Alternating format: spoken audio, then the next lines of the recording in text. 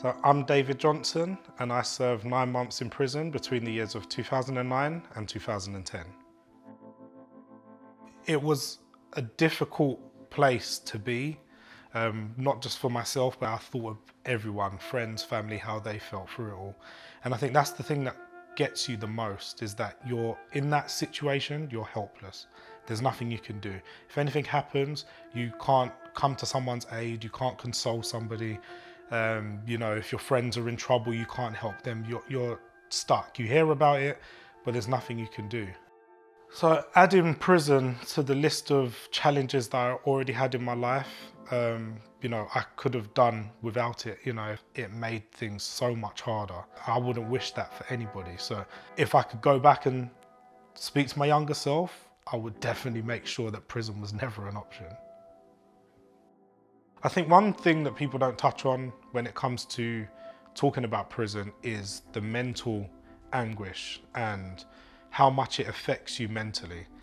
I mean, you see things on TV, you see things on social media, you hear people talk about their stories, and it's always glorifying what happens inside, but they don't talk about how they feel when the door closes at night, when all you can hear is keys jingling in this big empty place, but it's full.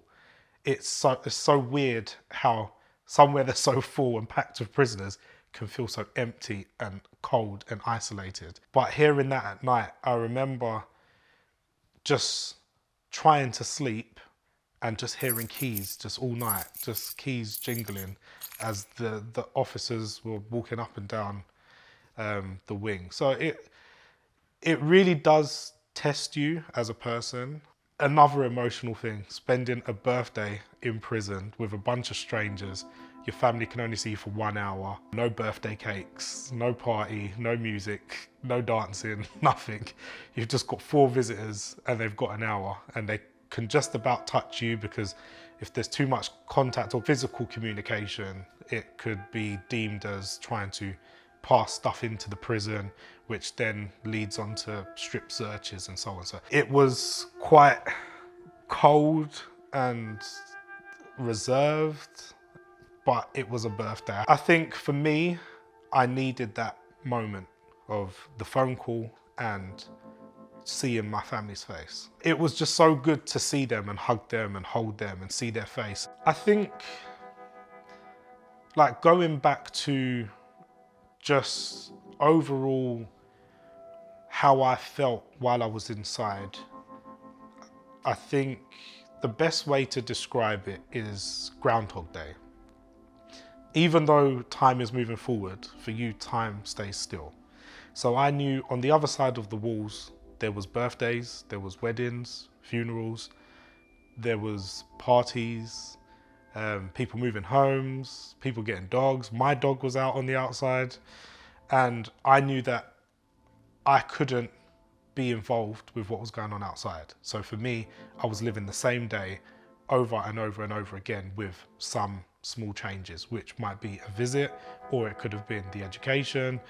But that was literally it. You lived the same day over and over and over and over again. And it was just horrible, like, because you can't, I think we take freedom for granted, and that's what people don't appreciate.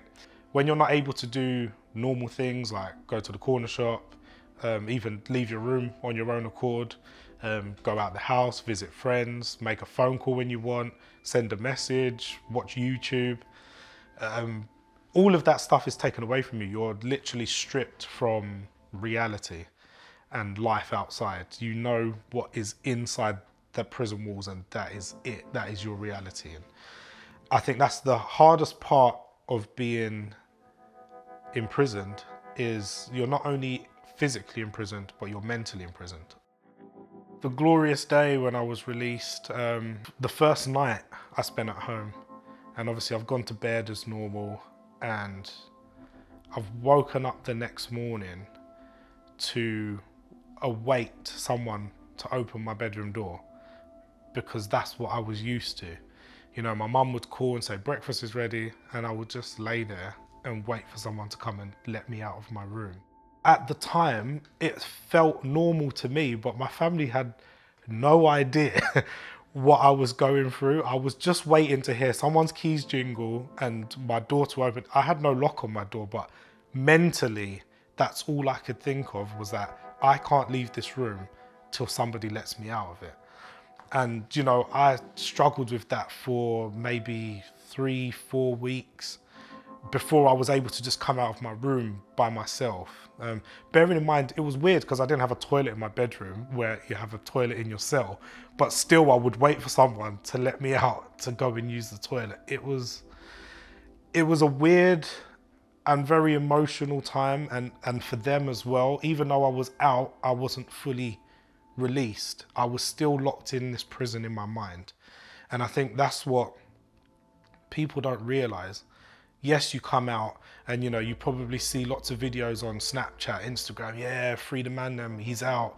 And they come out and they go to the local club or pub or whatever and they pop in champagne. But what you don't see is what happens after that. You know, the fact that life doesn't just continue as normal, because your life as you knew it is not what everybody else was living. Technology changes, roads change, pubs change, shops change, and you were stuck doing the same thing every single day. So you can go out that night and enjoy yourself, but when you go back home to that peace and quiet, or what you think is peace and quiet, because I still heard keys jingling for a few weeks after I left prison. And people don't talk about that side of things and how it affects them. So not everybody can survive prison. I always say to people, don't worry about what you see on TV and what you see in the films. If you know someone who's been through it, ask them, because prison isn't for everybody. Not everyone can go through prison and come out the other side. And sometimes people miss that so much, and that's the reason why they go back. Not because they want to reoffend, but because all they know is prison. All they know is the keys jingling. All they know is the cell doors. All they know is the wing. All they know is the govs. So being outside for them is alien. Being inside for them is a safe place. So talk to people who have been there, who are going to give you, you know, real life, give you a real recollection of their stories, how they felt, their emotions. That's very important.